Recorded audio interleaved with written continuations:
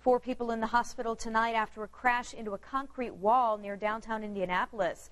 Firefighters think the driver may have had some sort of medical problem that caused it. IFD shared some pictures of the crash with us. This was at Mass Ave and Valley Avenue. The woman who was riding in the passenger seat went to the hospital in critical condition. The man driving was in serious condition. Now, they had 2 children in the back, a 3-year-old and a 6-month-old. They were riding in car seats. First responders took them to the hospital just as a precaution.